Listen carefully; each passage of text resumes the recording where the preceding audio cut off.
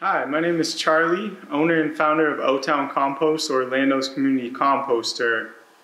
I'm here to describe my perspective on composting and how someone at their home can compost in their backyard. First, I want to talk about why composting is important, and this is a bit of a controversial statement, but I personally believe that composting is more important for the environment and ecosystems than basic standard recycling. I say this as someone who spent close to 4 years in the solid waste and recycling industry, and it really starts looking at the United States' infrastructure, how we handle solid waste. Right now, the majority of our waste is either going to the landfill or incinerator, where it produces methane, which is at least 25 times more potent to spur climate change than CO2, regular carbon dioxide.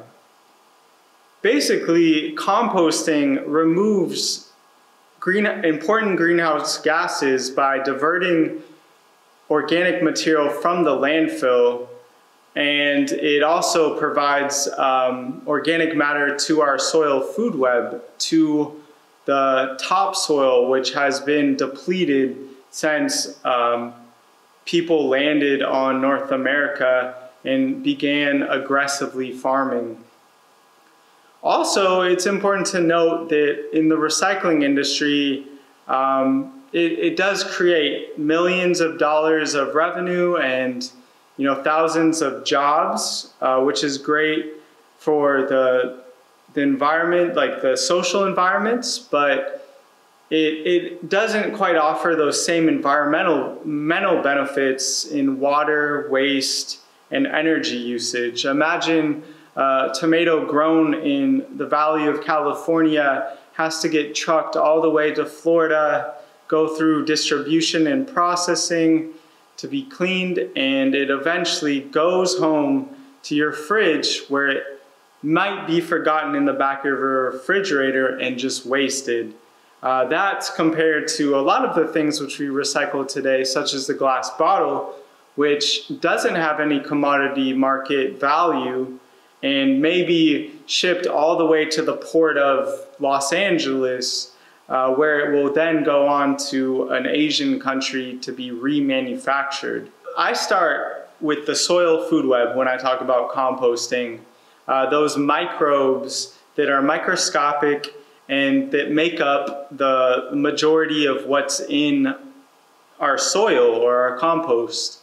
Billions of years ago, Earth was nothing but a fiery ball, and eventually over time, microbes began feeding on carbons and creating life and excrement and death, created a topsoil of nutrient-rich soil. And that's what we eat from, our animals graze from. It really is a great component of what we include in our value system.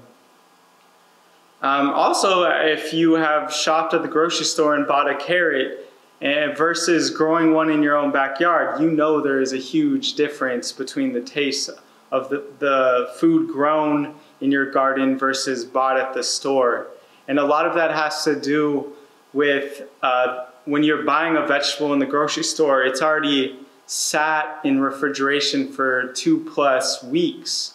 It's at the very end of its life, whereas in your garden, you pick it that day and you may eat it for dinner the same day. And, I'm part of the millennial generation. We're interested in really being self-sufficient and making our lives more sustainable, in the sense stepping out of the day-to-day grind, the rat race, and by growing and providing your own food, that is the key component to really being self-sufficient. I'll talk about commercial scale composting because O-Town Compost, we're up to roughly 1,000 pounds a week, which is more than someone who has a backyard composter might be processing at any time. But really you need to start with your carbon, your browns, versus your nitrogen, your greens, in a 3 or 2 to 1 ratio between the two. Make the perfect mix. And also they provide the perfect moisture content. And it's important, if you have a backyard compost pile, to be turning your compost or some kind of aeration into the compost, and that provides that oxygen which the microbes in composting thrive on. Also, there's a big potential for manure management, composting in the form of manure management. Florida is known for their horse stables, and a lot of that manure is either being spread raw onto pastures, or it is being filled. Stable owners are filling up large dumpsters and taking it to the landfill. O-Town Compost looks at an alternative method where we use an aerated static pile composting system and turn that manure into black gold for gardening or for the community. When you get to the level of commercial scale composting, you start to be cognizant of contamination, and the commercial waste stream, restaurants, hospitals, cafes, is a lot more contaminated than the residential waste stream, which is just single family and multifamily homes. So right now, O-Town Compost is mostly focused on the residential side of things, but hopes to build those programs and customize those programs to really make sure that composting doesn't go down the same path as recycling has gone down with high contaminants. So I had the opportunity to tour this commercial composting facility, and they use an aerated static pile system and mix food waste with the yard waste, and they're able to divert thousands of tons a year. For you backyard composters, I just want to give my review and opinion on the different styles of backyard composting. Tumblers are quite a popular method, pretty trendy, I would say, and tumblers are really batch composters. You add a large batch of food waste in your browns, and you tumble it, and you let it sit for 4 weeks, I think most of them say, but you're not making constant additions to your tumbler, which is what, for example, I need. But they work oftentimes great, but you just have to be aware that they're batch style composters. The city of Orlando provides its residents with these earth machines, these black plastic bins, and I have one at my house, and they don't work great because they don't add a lot of aeration. They're pretty much black shells, and they're impossible to turn to get your shovel or pitchfork down there and actually turn so you're aerating from top to bottom. And lastly, they dry out very easily. In the drier months, you need to be aware to take your hose and water it pretty frequently. And you're gonna have to use a lot of water because that water needs to soak through the pile. This is a picture of how I started using just pallets screwed together to create composting bays, and I would use a pitchfork to turn the compost piles. And yeah, it did the trick. Of course, it wasn't an even distribution, and the temperatures didn't always get to that 130 to 150, but in the center of the compost piles, it was nice and hot and did the trick. This is a style I would suggest for someone who's actually generating, a big family or someone generating a lot of compost. Composting trenches is literally where you dig holes in your garden, you put the food waste and then bury it. It has the negative where it does suppress the oxygen and It's an anaerobic style of composting, so it releases methane into the ozone, but it also works great and you're bound to get volunteer sprouts. And yeah, anaerobic composting, you know, it's opposed to aerobic composting. It's where you shut off any flow of oxygen to your compost pile. You may tarp your compost pile, and it works just great. It will create that black crumbly compost, but at the same time, you have to be cognizant of releasing greenhouse gases into the atmosphere. A lot of the reason people don't delve into composting in their backyard, or for any reason at all, there's a yuck factor to composting that stems around odors and pests. And anaerobic composting will definitely produce odors. That's why I prefer aerobic composting, because when you shut off the oxygen to your compost pile, microbes form that release that really stinky odor. And it's like if you put food waste in a 5-gallon bucket, shut the lid tight, and you open it up a week later, it's gonna be pretty stinky because there's no oxygen available. Also, people are concerned about ants in their composting pile or flies, and ants usually occur when your pile dries out. Basically, if your pile is how it's supposed to be with the right moisture, air, and brown and green mix, you're not going to have a problem with odors or pests. But these are the diagnosis of when your pile is not working right. And there are these flies that look like black hornets called black soldier flies.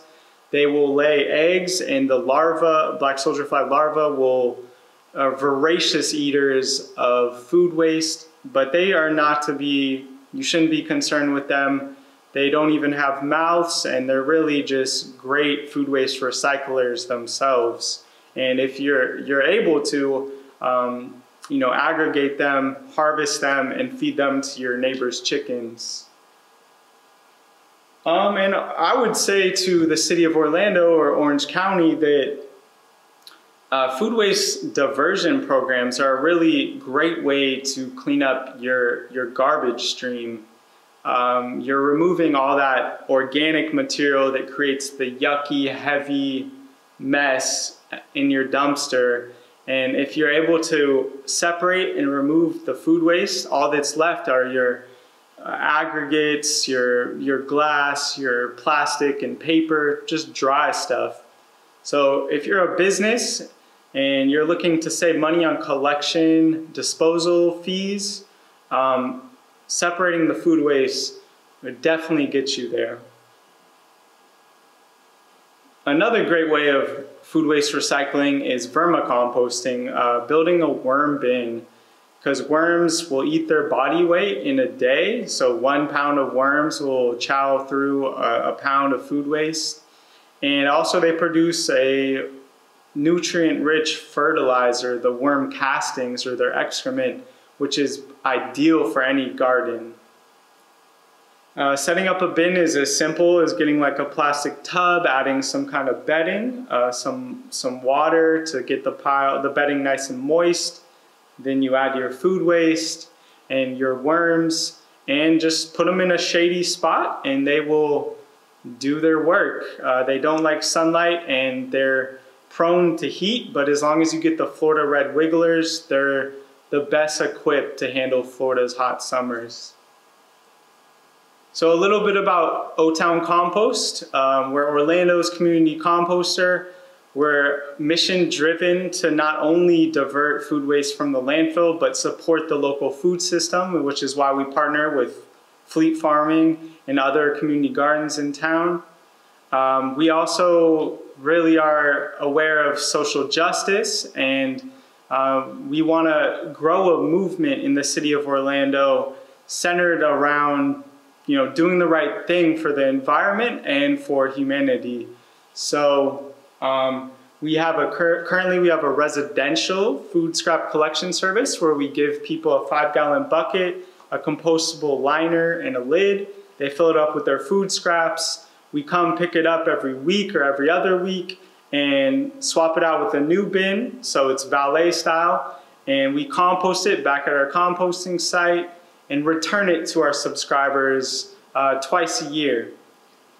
We do zero waste to wet events. We have a wedding coming up in July where we will reduce the food waste at weddings to zero, and we even provide compostable serviceware to make sure that the whole event is as low footprint as possible. And we have a couple office clients where we're diverting coffee grounds and other food waste that's generated at offices.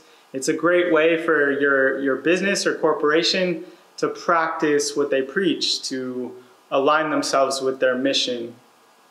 And lastly, we are trying to bring an alternative manure management method to the mainstream in Orange County in manure management, where we're actually composting the horse manure into a valuable commodity rather than taking it to the landfill or just letting raw manure,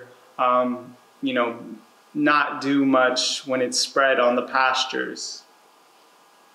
As I said earlier, we're using aerated static pile method, the ASP method. It's literally where you have PVC pipe going under the pile and you have a blower that's blowing air throughout the pile.